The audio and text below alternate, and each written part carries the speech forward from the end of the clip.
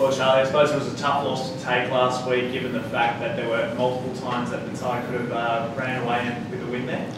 Yeah, obviously unfortunate how we lost in the end. You know, 2 points in it, and obviously the kick at the end, which we missed, gave us a chance. But you know, we were in the fight the whole 80 minutes, which I'm very proud of the boys. Really stuck to it, being down 10-0 quite early. Showed that we could come back and stay in the fight. But a lot of positives to take out of it. Obviously disappointing, but we go again this week. You were backing down with Ned Hannigan. Was it great to see him back in the starting lineup? Yeah, Ned's a player that brings a lot of energy when he plays. It really helps when you're on the field and you're really tired. He brings that energy to the pack. He's a quality player. He showed on the weekend how strong he carries with the ball, and obviously got a nice turnover there in our 22 as well. So yeah, it's good to have him back. How was the confidence after the match? Obviously there was a bit of hurt. First match at home, didn't get the chocolates, but you must have been proud of the team. Matching it against a tough Kiwi opponent. Yeah, obviously, like I said, we felt pretty disappointed at the end. Like, we really felt we should have taken that. But like I said, lots of positives to take out of it. We gave ourselves a chance at the end. We were 22 with 5 minutes to go, and we went up the field and gave ourselves that chance at the end. So plenty of positives to take out this week, last week, and then we'll go again this week. Blues got a really potent back row, sort of test standard almost. How important is it for you guys to step up and really have a crack at them this week? Yeah, they got an unreal back row. Obviously, Tutu's awesome with the ball. Daltz is good around the field in general. Yeah, all about quality back row. We've just got to fight fire with fire. We feel like we've got a quality back row ourselves. So yeah, I think the only thing with the Blues, big pack, you just got to take it to them.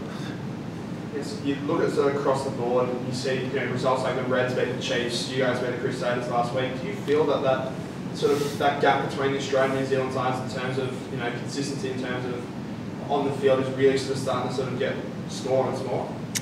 Yeah, I think so. I think for Australian rugby, it's always been there. I think they've just lacked a bit of confidence.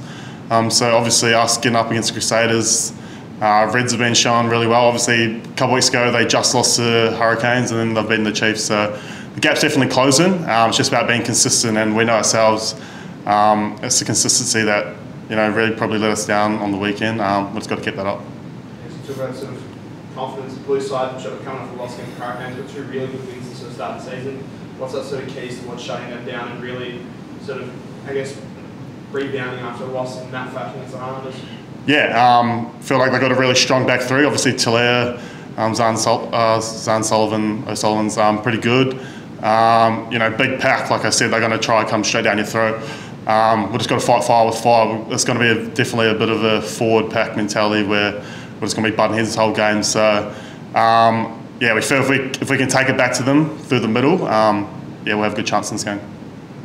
Is there extra spice for you being a Kiwi playing against those Kiwi sides, guys you probably would know better than most?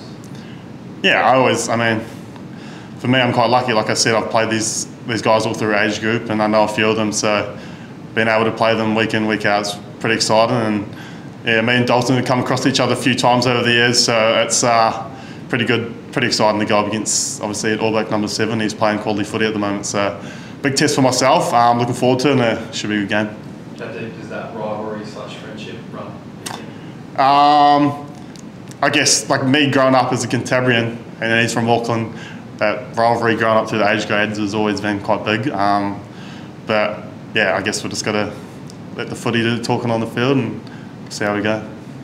If you had to pick 1 or 2 things in your game you've been looking to work on this year, what would they be?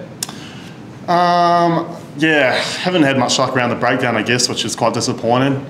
I'm working really hard with Gilly here, our defensive coach, and doing a bit of overtime there at the breakdown, and hopefully get a few more turnovers for the boys. But no, I think as each week goes, I'm getting a little bit better and better. Obviously, game fitness is coming in well as well. So, it's only a matter of time I'll get a bit of pay there. So I just got to keep consistently training there, and I'll get them. Being from Canterbury, what was the sort of actual feeling in the winner 400 go? And I guess follow up, what's the sort of the feeling for you when you see a team like that 0-3? Yeah, it's quite weird, isn't it? Like we haven't seen Crusaders go 0-3 since '96, I think.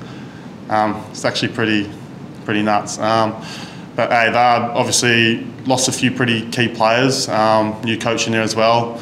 It's only going to be a matter of time before they turn that around. Quality franchise like that always finds a way to get wins. So I'm sure they'll turn up this week against, I think they're playing the Canes, so yeah. Charlie, another home game this week. How excited are the team to sort of build on that impressive performance against the Highlanders and make the crowd happy again once more? Yeah, good to be back home. The crowd on Friday night was awesome. They really lift us on the field when we're going through those tough times. They were really loud out there and really lifting the spirits. So hopefully we can put on a performance for them this week and play a brand of rugby that they enjoyed. Come watch.